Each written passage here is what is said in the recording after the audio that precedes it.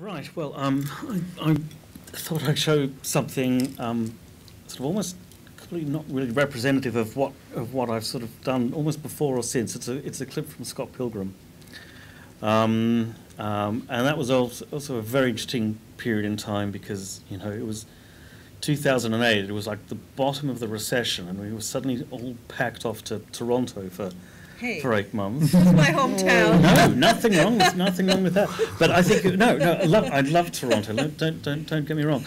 It was a fantastic experience. But I think it was just the fact that at a time where actually productions were actually being cancelled, and in fact we were even told a week before that a show that had even been greenlit was in pre-production, the studio had pulled. But for some reason, Scott Pilgrim sort of snuck through, and we suddenly went out there and we embarked on this major sort of production. Certainly for Edgar, I think one of the biggest things he'd done up to that point. And they'd got me out, even 2 months before we sort of shot a frame to do things like animatics and all the test stuff. Because of course, once you're committed to visual effects and music, you've committed to shot lengths and camera positions and everything. So the only time as an editor you can sort of put an influence in is at the start. Mm-hmm. So you'd go there and we'd sort of cut whole sequences with drawings and some previs and stunt videos, which the stunt coordinator would give you as just little tiny files, and you'd just sort of put it all together.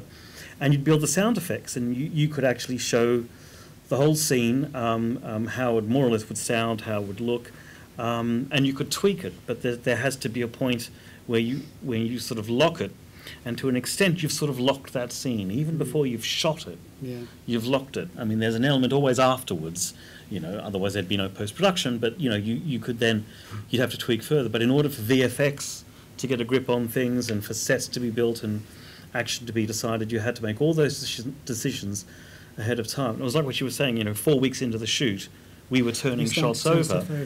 You had to turn them over because we were told if you don't hand shots over, final shots 4 weeks in, then they won't be ready 18 months from now. You're going to miss the miss the deadline. Yeah.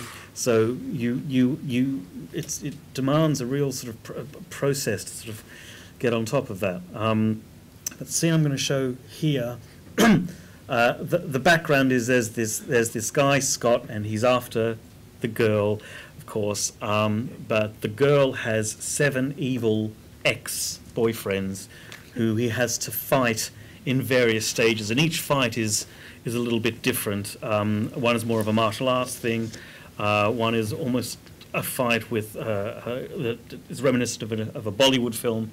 The one I'm going to show is a fight with basically it's Scott's band, because he's sort of in a garage band, and he's fighting a pair of Japanese twins, but sort of like DJ techno twins. So it's sort of a battle of the bands thing, only they don't realise that the bands are actually going on at the same time, not one after the other. So I think let's show it. Yeah, that's absolutely, yeah. Get the full. So that basically represented a series of headaches.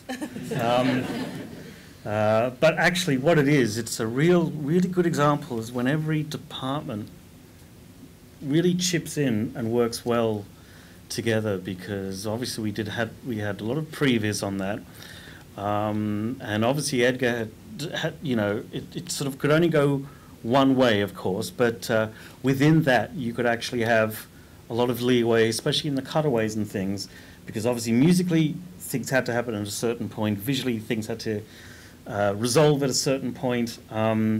And it was a very long shoot. We were in a huge warehouse in Toronto and marshalling all those sort of essays, and to make sure a lot of the practical elements worked well together. And then the edit. I mean, Edgar roped in a lot of his friends. We had the musician Beck, who did the music for Sex for Bomb, and Nigel Godrich produced the sort of soundtrack, and then Double Negative did all these incredible visual effects.